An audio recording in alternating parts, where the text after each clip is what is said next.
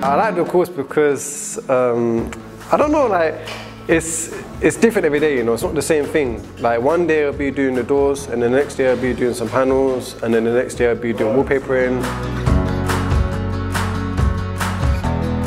This is like one of the best courses that I've done as well. And believe it or not, yeah, I've been here for 4 years, yeah, and all the other courses I've done, I'm not gonna lie, yeah, I don't really want to say on camera, but I will. I failed them, innit, because it's just not a course that wasn't for me, innit. But this course, so far I'm passing. Like health and safety, I've done it 4 times. And when on the 4th time I've done it, I got 85%.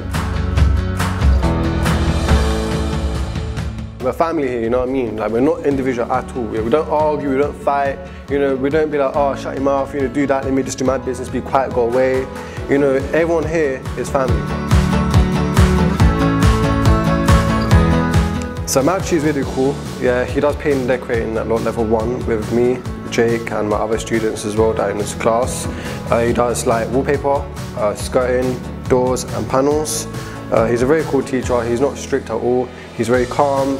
You know, like if you're setting a lot, he'll give you some time to go outside. With other teachers, they don't do that. They'll just be like, oh, just sit down, do your work, you know, stay calm, be patient, all that kind of stuff. But with him, he's like, you're right, yeah, you're good. And I'll be like, nah, I'm a bit down right now. Like, go outside, get some fresh air. But our teachers are not like that. So he's a pretty cool teacher. He's very good, yeah.